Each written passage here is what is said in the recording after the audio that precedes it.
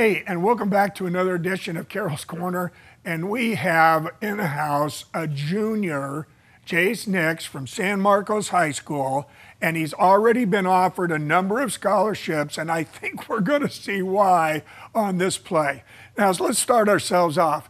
What does a receiver have to do? He's got to be able to track the football.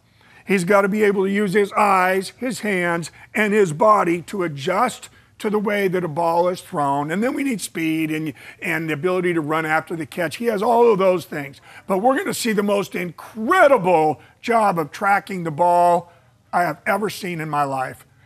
Starting off post, break.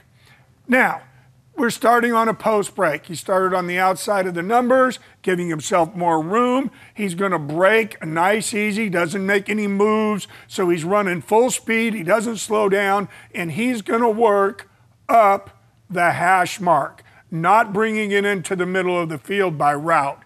Let's watch him. Right now, it's just run, pause. All right. He has run vertically up that hash mark. We have a safety on top. We have a corner who's trying to run with them, and there is the football. That ball is overthrown.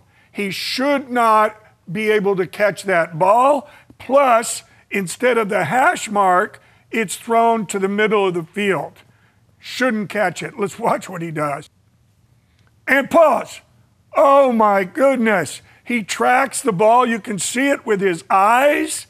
He extends. Look at the extension with the hands.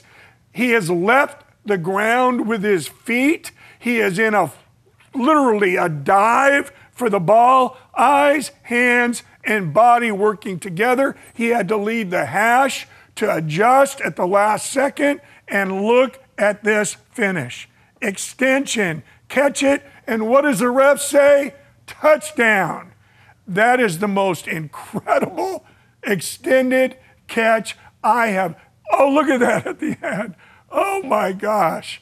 That's why he's got scholarship offers. He is an amazing football player and fun to watch, and that's Carroll's Corner.